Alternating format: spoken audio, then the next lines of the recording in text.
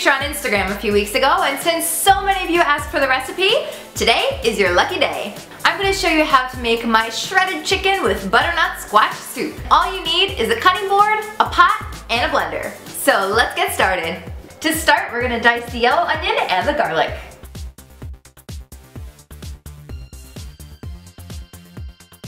To a large pot, add 2 tablespoons of olive oil. Add in the onions and garlic. Add in a few sprigs of fresh rosemary. Saute for about 2 minutes.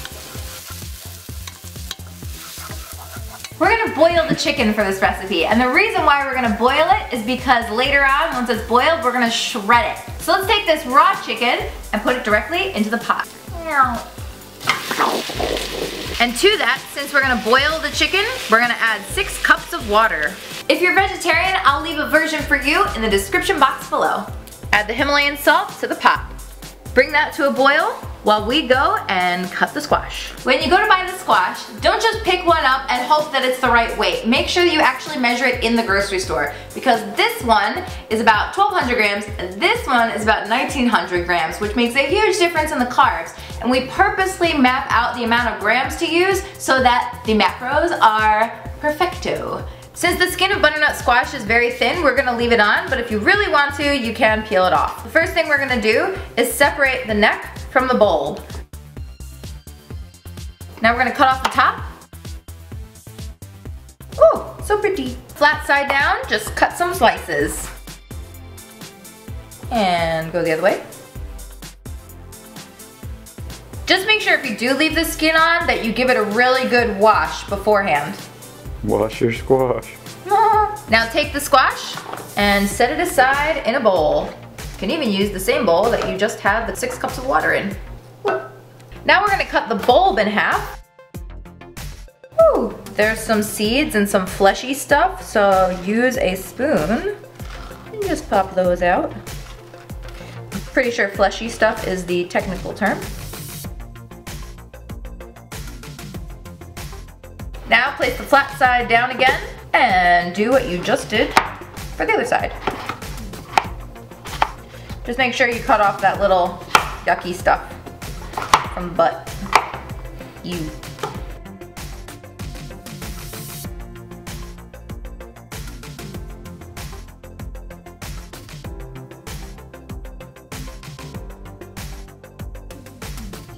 Cutting a butternut squash is also really good to get out your aggression. I'm angry at immigration! Set aside. It's okay guys, don't worry, I'm really not that angry. Well, I'm angry, but I'm not gonna hurt anything other than a butternut squash. Once again, as you can see, don't just grab a sweet potato, make sure it's the right size, because this is the size we are looking for. For the sweet potato, we are gonna give it a peel.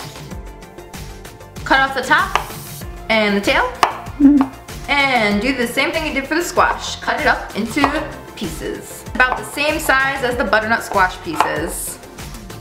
Then set aside with the butternut squash.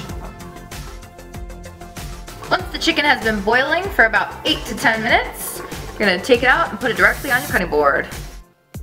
And then very carefully add in the squash and the sweet potatoes. Just make sure you put them in very gently. You might even want to turn your heat down for a second just to get them in there so they don't splash up on you. Bring that back up to a boil and boil for about 10 minutes. Or until the squash is soft enough that you can stick a fork right through it.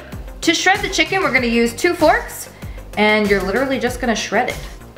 Now since we cooked the chicken in the water, we basically just made chicken broth, so now you didn't have to spend money and buy chicken broth. Pretty cool, right? Saving money. Oh look, and Giacomo wants some chicken. He's right behind you. Giacomo! You scared him. It's like, Mommy, what the hell was that? Uncle Nicky's crazy. Yeah.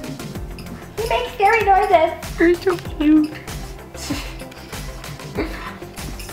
Now that the chicken has been cooked, the weight will have gone down a little bit to around 500 grams, so you're going to divide it evenly into the meal prep containers, or you can just eyeball it.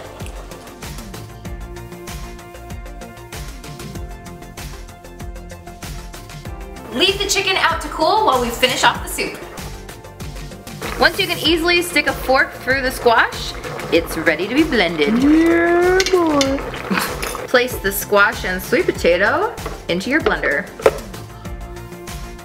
We're gonna do this in batches. Just make sure that you give this first batch some of the liquid that's in the pot. Using a cup measure, just grab some of the liquid, or else the second batch will be very liquidy.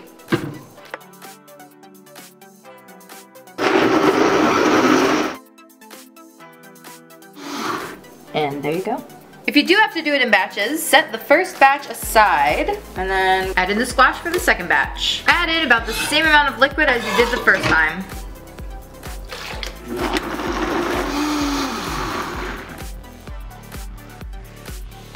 Now add the butternut squash soup evenly amongst the containers. When you go to eat your soup, I would highly recommend adding some lime juice and some pumpkin seeds. Pumpkin seeds are a great source of protein and fat, and they taste so good with the soup. Now I wouldn't recommend adding the pumpkin seeds on top right now because they'll start to get mushy once they're in the fridge. But I'm probably gonna add them on top just for the picture, so don't do what I'm doing right now.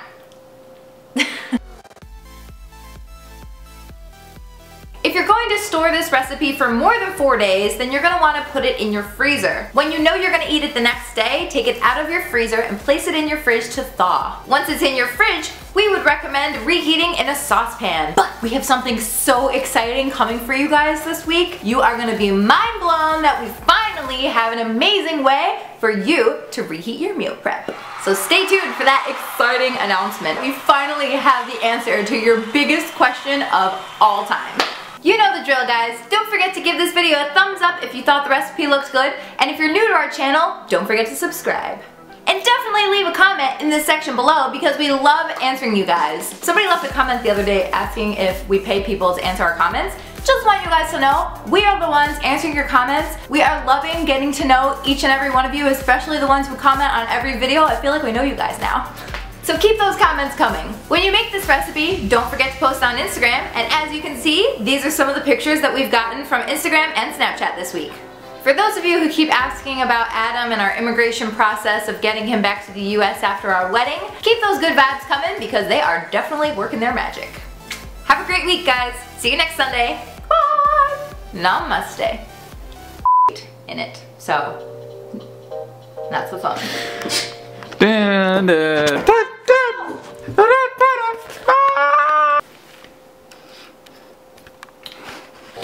Lifting weights. You could also use them as weights. You could. Alright, so we're gonna cut these up now. Let's do it. Sorry.